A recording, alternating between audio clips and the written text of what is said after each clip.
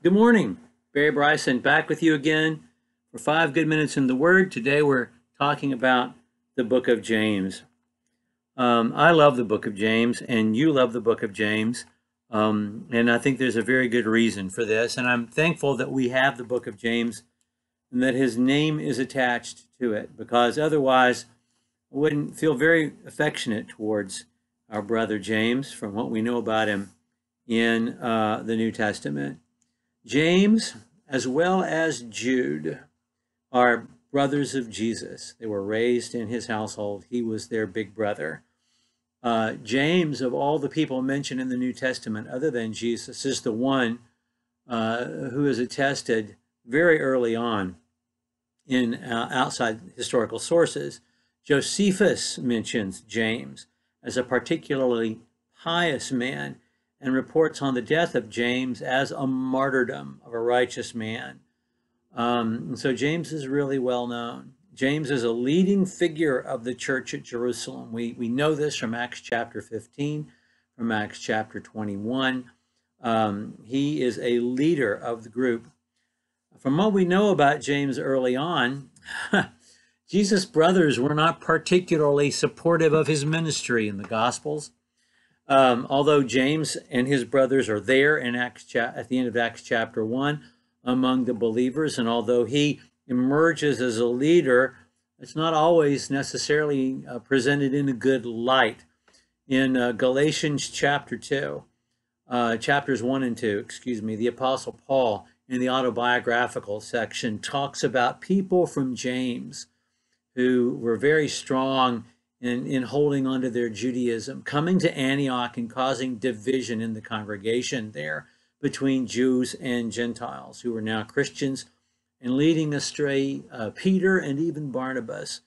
In Acts chapter 21, when the Apostle Paul brings the contribution to the poor saints in Jerusalem, back to Jerusalem, he meets with James, and James is not completely happy to see him, is awfully ambivalent about his coming. He says, listen, we're happy about your work, but the thing is, thousands of Christians in this city still hold on to their Judaism, and they're not happy that you're here. So what is to be done?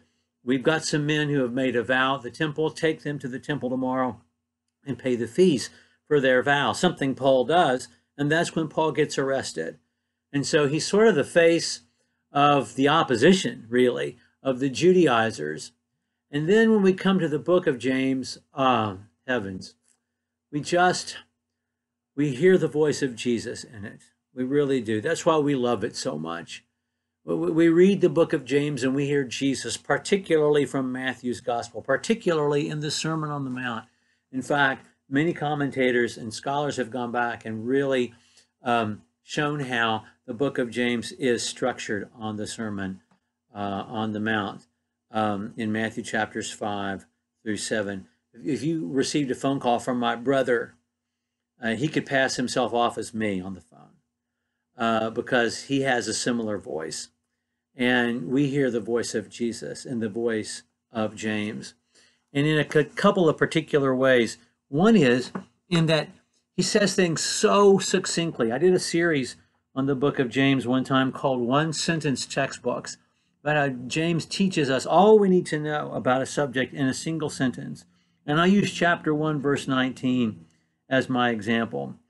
But let everyone be quick to hear, slow to speak, and slow to get angry. Verse 20, for the anger of man does not achieve the righteousness of God. One sentence, and he tells us everything we need to know about communication. Be quiet and listen. Truly listen.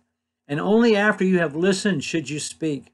And you should never assume that you know what others are saying, and you shouldn't be quick to take offense and get angry, because the anger of man doesn't achieve the righteousness of God. What else do we need to know about communication that we get in that one sentence from the book of James?